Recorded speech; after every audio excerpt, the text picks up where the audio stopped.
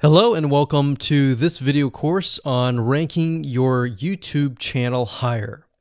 All right, so this is video number 1, and this is going to be the introduction to the YouTube video traffic course. Now, before we talk about the course, I want to make sure that you're in the right mindset. So I want to say that the goal here is to focus on building a brand. If you can start thinking that way, you're going to have a long-term strategy which will actually help you not only in the YouTube traffic and getting ranked on YouTube and getting natural organic traffic and all of that, but it'll also help you in many other ways as well. Now, while that may not make a lot of sense right now, it will in just a second. Now, this is not about throwing hundreds or even thousands of backlinks at your YouTube channel properties or videos. What you really want to do here is to focus on quality and not quantity here. And by doing that, it will actually help you in the long run, as you'll just see in just a minute. So before we get started and talk about the course, what I want to do now is give you a quick overview of what's inside this video course. Video number 1 is the introduction, of course. Video number 2 is what this is not about. And I want to make sure that I cover this because a lot of times when we talk about ranking on YouTube or Google or getting traffic or of any sort, there's a lot of assumptions that are made. So I want to make sure that we cover those assumptions and possibly roadblocks that are blocking your way. Video number 3, we'll talk about what Google wants and the strategy. If you understand what Google wants, then it'll make more sense on what this strategy is all about and how to implement it correctly. Video number 4, we'll talk about the ring, which is the strategy here. And of course, video number 5, we'll talk about how to automate the ring. Video number 6, we'll talk about account creation. And video number 7, we'll talk about how to outsource the account creation and the very tedious process of building the ring. And of course, video number 8, we'll talk about testing this out. And while that might seem a little bit simple, it really is and does take some time to make sure that everything works. So with that said, let's talk about getting started and what you're going to need. You're obviously going to need a product or service to sell. You're going to need to have a YouTube channel. You're going to definitely need to have money to outsource. If you do it yourself, it's going to take about a week or sometimes 2 weeks.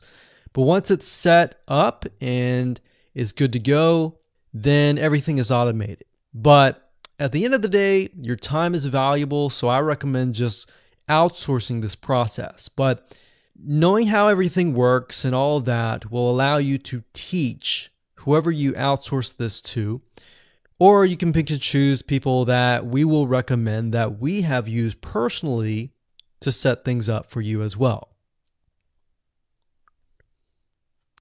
So with that said, let's move on to video number 2. Hello and welcome back. This is video number 2, and we're going to talk about what this is not. One of the biggest mistakes that we see a lot of people make is they assume that they know certain things, they know the strategy, they bring in what they already know and what they've seen work, and automatically assume that that is what the strategy is about. But by doing that, what ends up happening is we see that people set themselves up for failure. And we don't want that for you. We want you to be able to succeed as much as possible. So that's why I'm covering what this is not. All right. So to ensure that you're able to successfully implement this strategy, we want to discuss things that you do not want to do. So as I mentioned earlier in the previous video, this is not about throwing hundreds or even thousands of backlinks at your YouTube channel or at your properties. In fact, YouTube has become very, very smart in figuring out if you are actually gaming the system. So what we're trying to do here is think of a strategy that works long term. So you want to focus on quality and not quantity here. It's better to get a few backlinks that are of quality rather than getting thousands of backlinks that don't even relate to your content.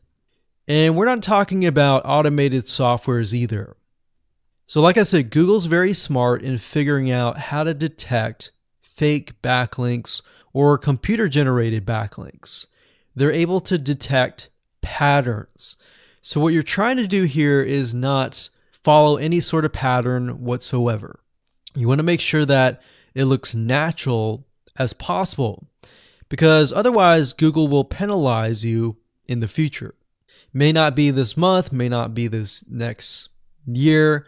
It may be the 2 years later kind of thing, or it might be even this month. So what you really want to do is focus on a long-term strategy that is going to last. Now, obviously, we're not going to know exactly if the strategy is going to last or not, but part of the strategy is figuring out what Google wants and fulfilling that. Now, one secret to knowing whether a strategy will last or not is to ask yourself these questions. So this strategy, along with other strategies, you should ask this question over and over. Is this a shortcut? And does this seem spammy? And best of all, will this upset your visitors? So the people that are coming to your YouTube channel via google.com or any other site, is this going to upset them? Because if it does, then guess what?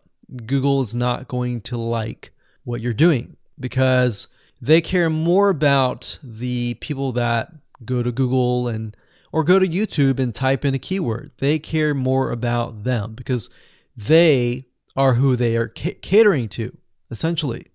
So now that that is out of the way, let's discuss what Google wants, which is really the crucial step in understanding why the strategy will work. So now that you have an idea, don't upset the visitors. If it's spammy, if it's a shortcut, this is going to upset them, right? So what is it that Google wants in relation to this? Well, we'll talk about that in the next video. Hello and welcome back. This is video number 3, and this is all about what Google wants and the strategy. Now, we don't know exactly whether this is true or not, but based on the data that we have seen and based on the data that not only has worked for us, but for many others, is that Google likes brands.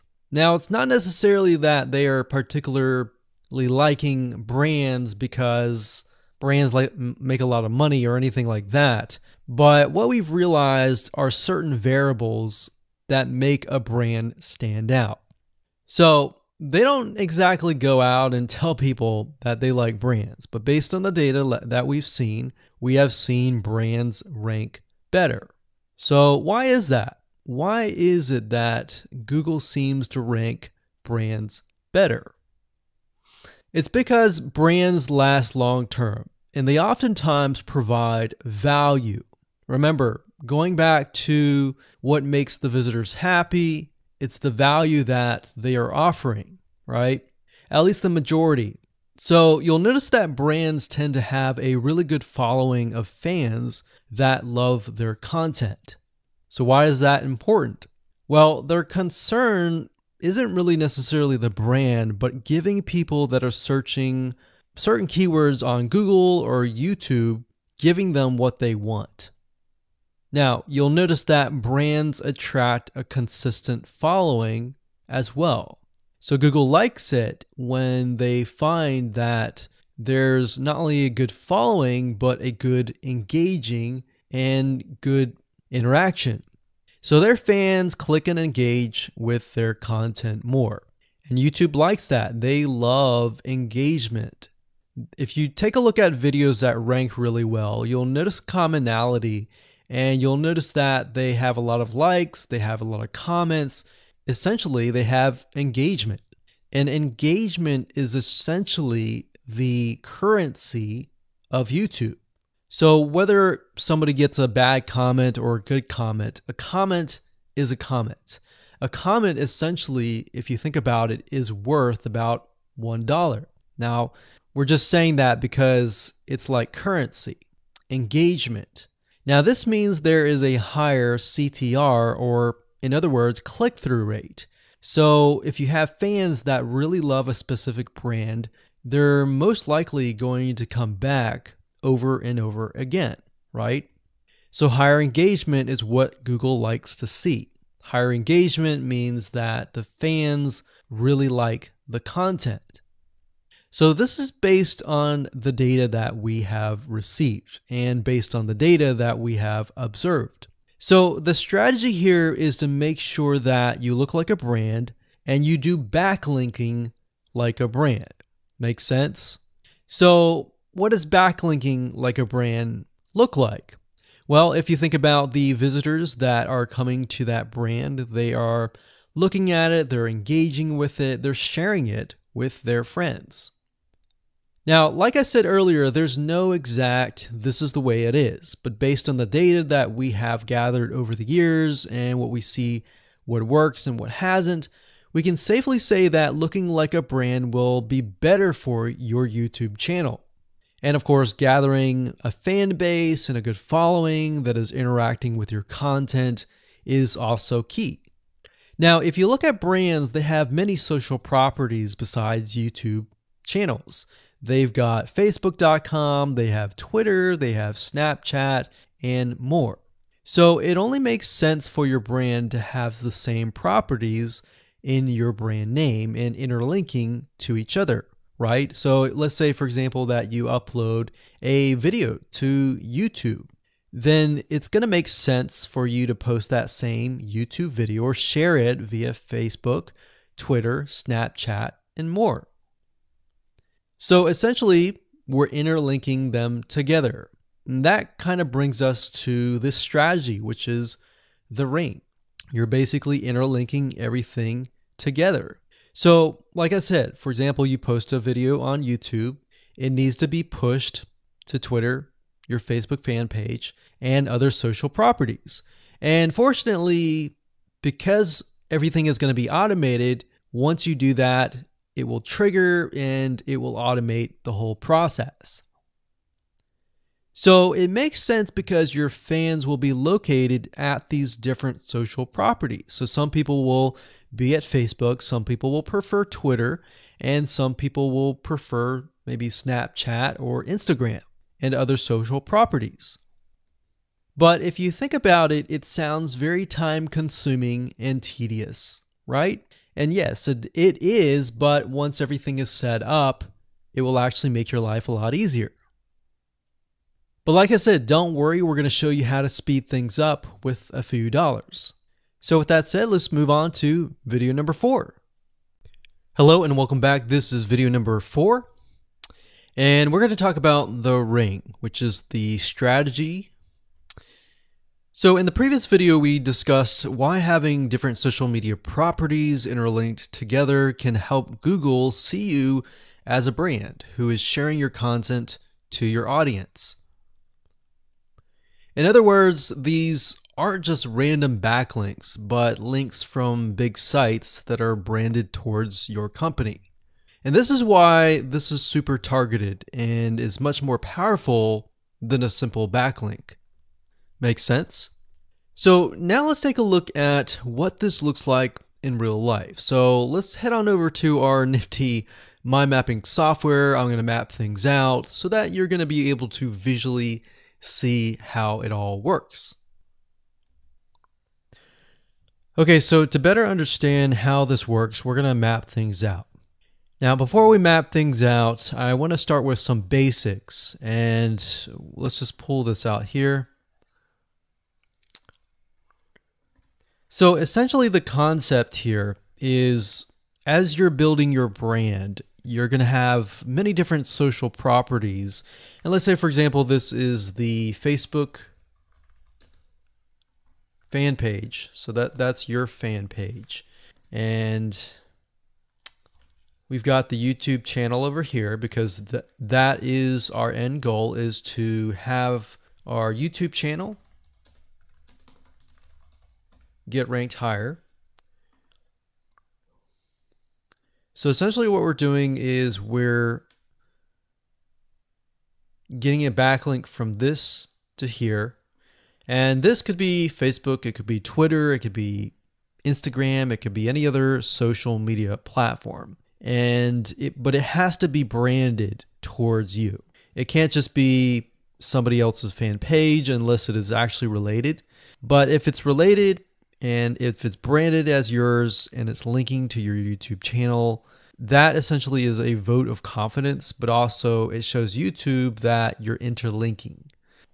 So that's basically the concept here. Now, if we dig a little deeper, basically what we want to set up is every time we upload a YouTube video and it gets posted, maybe it gets posted publicly, what ends up happening is we push that YouTube video and get it embedded onto the Facebook fan page, the Twitter page, the WordPress page, and all of that.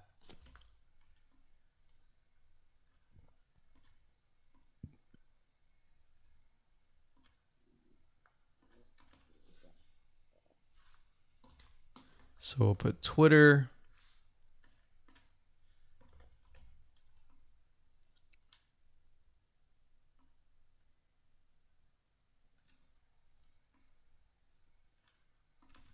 And we'll do WordPress. So as you can imagine, you've got the centerpiece here. You've got different social media platforms that are posted. Now, there isn't necessarily a set rule where you have to post it to X amount of social media properties. It can be 5, it can be 10, it could be 20, it could be different social media platforms. But in order to execute this and get it correctly, you will need to make sure that the platform that we use to automate this process actually supports that specific social media platform. So essentially this is what works, and this is basically what it is. So obviously in order to get this to work, you'll need to have a YouTube channel, you'll need to have the Facebook fan page, you'll need to have all these items in hand. So you'll need to have the username and password and all that. And we'll talk more about account creation later, but I just wanted to give you kind of a gist of what everything looks like and the visual map of it all. Hello and welcome back. This is video number 5. We're going to talk about how to automate the ring. Now that you understand how everything is interlinked, how everything is connected, and how you can kind of be creative and make your own ring. So after viewing the previous video, you can imagine how tedious and overwhelming it is to have to maintain the ring, much less get it set up yourself. But lucky for you, there is a way to automate it once you have set things up. It's getting things set up is the tedious process.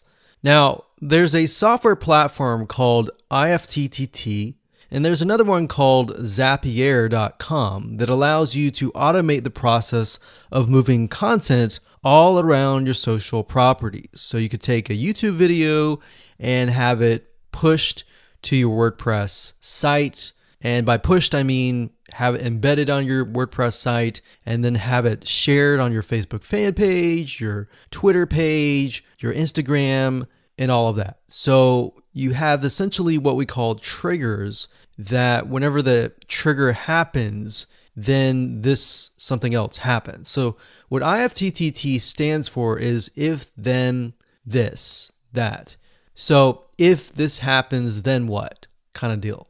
Now, between the two, Zapier will cost you a lot of money after a while. A lot of times they'll give you some free triggers and zaps, which is what they call it. And beyond that, it will cost money. Whereas with IFTTT, it's just as good, but it's free. So let's hop on over and show you how IFTTT works. Okay, so if you head on over to ifttt.com, that's ifttt, 3ts.com, you'll see this page. You can go ahead and create an account, and you'll find a lot of really cool, interesting triggers, is what we call it, in ifttt. So what a trigger is let's say you upload a YouTube video, and then the system detects that the video has been uploaded. What do you want to happen after that happens? So if YouTube video has been uploaded, then post it to WordPress. Then after that, take the post on WordPress, maybe post it elsewhere, or post the YouTube video to Twitter, and so forth and so forth. So as you can imagine, this does get tedious, but if you map things out, if you know ahead of time what it's going to look like, then you can simply look at it and say, okay, I'm pointing YouTube to Twitter. So anytime video has been uploaded to YouTube, then it simply gets pushed or embedded into Twitter. So we need to make a IFTTT trigger for that. So to do that, it's very easy. All you have to do is go to My Applets up here, and you can do a search for applets. Now services over here, I'm not going to click that, but this tab here allows you to essentially connect to all the services that you're going to be using. So for example, as you can see here, I've got Tumblr to Weebly, RSS to Google Drive, a YouTube like to OneNote, YouTube like to Facebook page. And the reason why you might want to have YouTube likes is, let's say for example that you already have maybe 50 videos on your YouTube channel, but you want to find a way to get those videos embedded. So what we figured out is that YouTube likes is the way to go. So obviously you can't re-upload a video that hasn't already been uploaded and is already getting thousands of views. The way you go about it is create a YouTube like trigger so that you can simply like it, and then it gets posted to throughout your network.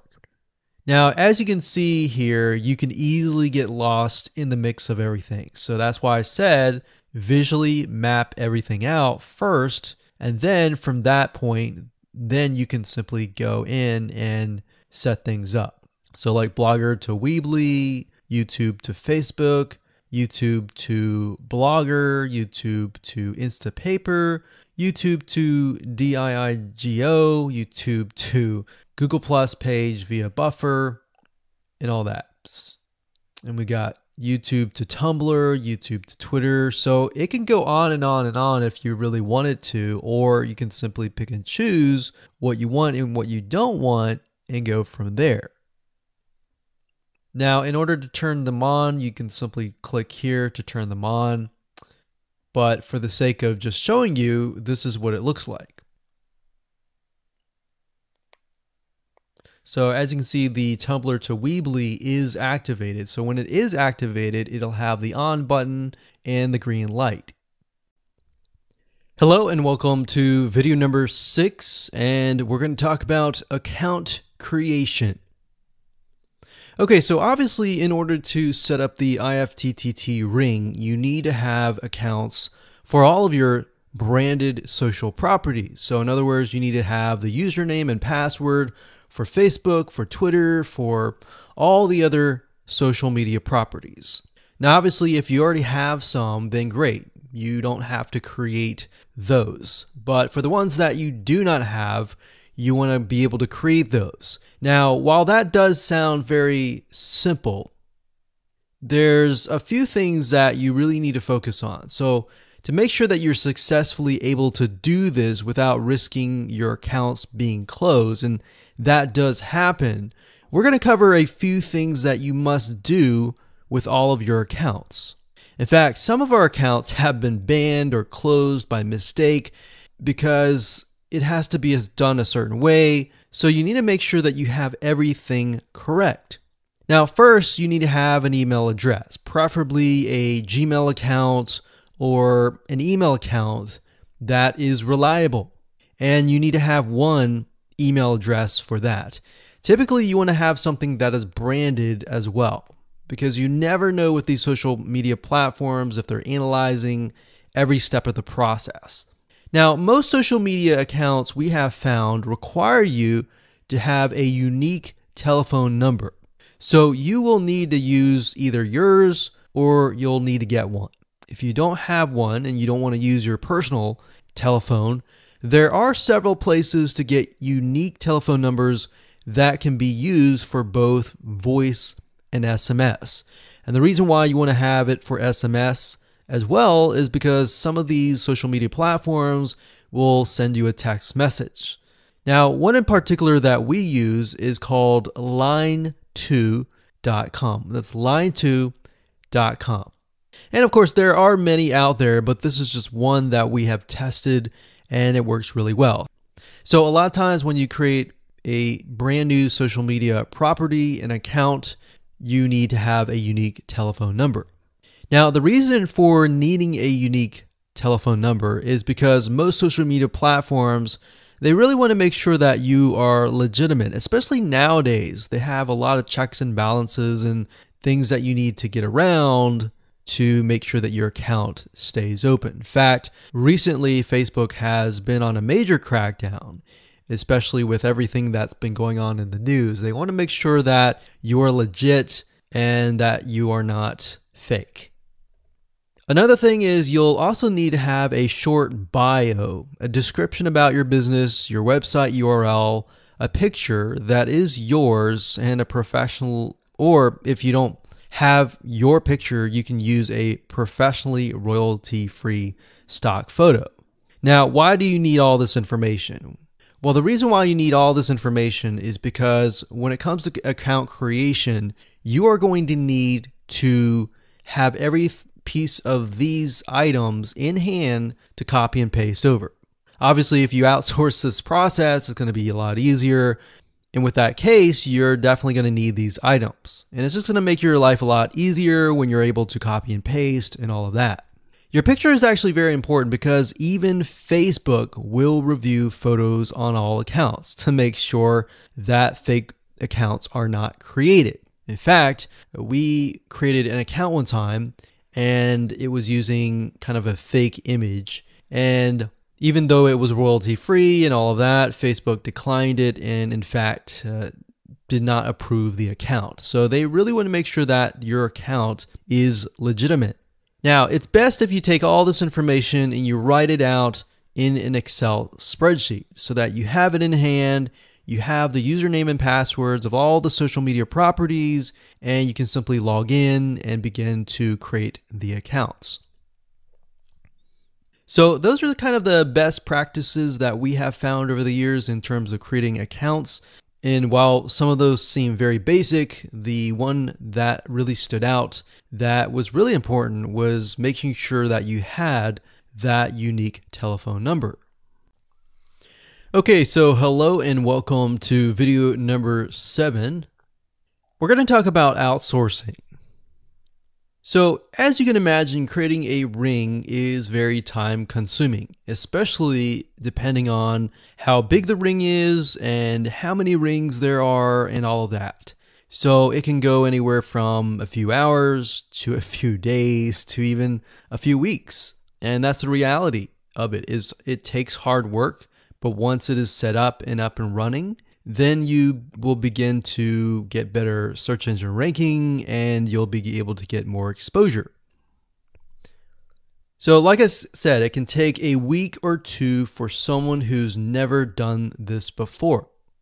In fact, if you outsource it, it's most likely going to take about a week for somebody who knows how to get things done, because account creation takes a lot of time, and then connecting everything from the triggers to the if-else statements and all of that. So what we found over the years is outsourcing is worth it. It's only about $50 to $100 if your 2 weeks are worth more.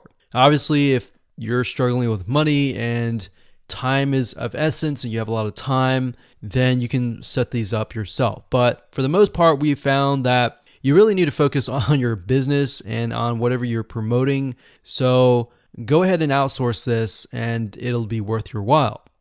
So let's discuss where you should go to find someone, and lucky for you, we've actually used several of these places. So we will show you particular vendors and freelancers that we have used so that you can simply just copy and paste.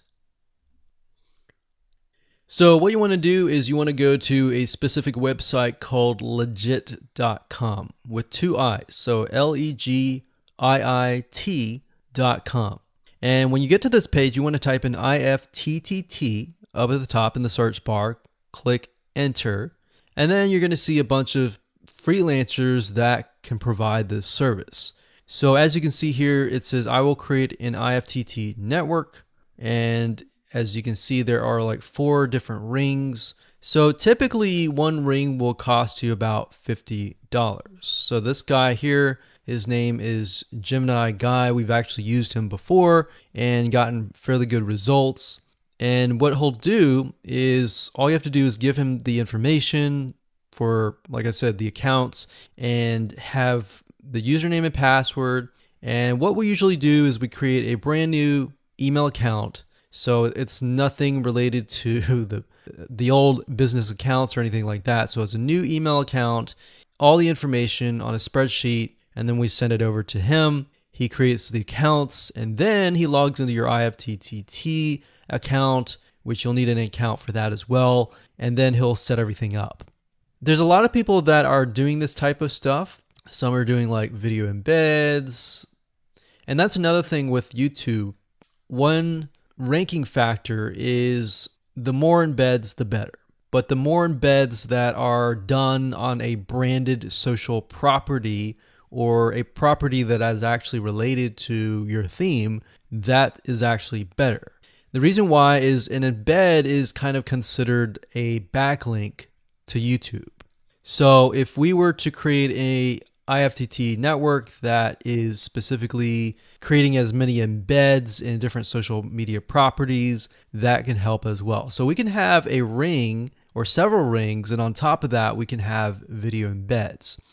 Now, the nice thing about legit.com is it's really focused on a lot of online marketing, SEO, and other different services like backlinks, PBN links, and all of that. But what we found is you don't want to get too fancy. You want to start out slow and work your way up. Because if you start just throwing a bunch of backlinks or even video embeds right away, it doesn't look natural, right? If you release a piece of content, sometimes it can take a week or weeks until you start getting hundreds or even thousands of likes or engagement. So you don't want to throw thousands or even hundreds of thousands of backlinks right away, right? So that's not going to look natural. And going back to what we talked about earlier in the previous videos, does it look natural? If it doesn't look natural or doesn't seem natural, then that can be a problem. So legit.com is an awesome site to go to. And this guy right here, Gemini Guy, like I said, is someone that we've used. Now, obviously you can go to these other people and look at the reviews and see if they have good reviews and see what other people are saying. Hello and welcome to video number 8. This is all about testing and making sure that you understand how to test it to make sure that it works. Because I will say once these are set up, a lot of times, sometimes they work. A lot of times, sometimes one of the items throughout the line does not work. So I'm going to show you how to troubleshoot it. So whether you created the ring yourself or you hired somebody to do it, testing is very, very important. In fact, we outsource most of our rings, but yet we still have to go back and test it out. A lot of times when these freelancers are in the mode, they'll test it out, but they're really relying on you to test it out because they can't upload a YouTube video to your YouTube channel unless they have access. And a lot of times we don't give them access for, privacy and security reasons. So let's go ahead and discuss how to do that. So let's hop on back over to IFTTT and I'll show you how you need to test things out. Okay, so we're back at IFTTT, and what I recommend that you do is you open up the Excel spreadsheet that the freelancer gives you or that you've created yourself. And on that Excel spreadsheet, it should have your username and password and all the links to all of the accounts that were created. So in that case, how do we test it out? Well, obviously we're going to need to upload a video to YouTube. Now, I'm not going to do that now, but if you upload that, everything should work throughout the network. So the way you can test things out is simply by going to the websites that are in the Excel spreadsheet. So once you go there, if it has been posted, it works. If it's not working. If it's not working, then you'll need to kind of troubleshoot it. Either get the guy who created the ring to help you out, or if you did it yourself, this is basically what you need to do. So you need to check through and figure out what's not working. So if we found that the YouTube video is not being posted to blogger.com, we need to figure out why. So we need to go to the applet. So this in case is the YouTube like to Blogger. So it's a little bit different than the upload to YouTube channel. But if we click on that, you can see here that we have the applet that goes from YouTube like to Blogger. So if we click on this here, you can actually get a better view of what's happening. So basically anytime a YouTube video is liked, we create a post on Blogger, we put the title, we put all this. Now we need to figure out why. Usually a lot of times the reason why it's not posting is because it's not connected to the account. So you want to make sure that it's actually connected. If it is connected, then sometimes you'll need to look at, for example, this. Is it posting the title and maybe not the video? Or is it not posting everything? If it's not posting everything, it usually means it's a connection issue. If it is posting like the title but not the body or the YouTube, then maybe it's the embed code is incorrect. So you can check that. So really what it comes down to is just trial and error. But if you really outsource this, it's really going to be a lot easier. But that's what we found to be the case in most of the time, is that the services are not being connected. And I will say IFTTT, sometimes it's can be hit or miss. And sometimes in that case, the services may or may not be working. And that's really reliant sometimes on the YouTube channel, the social media platform, and all of that. So hopefully those tips can help you along the way when it comes to testing.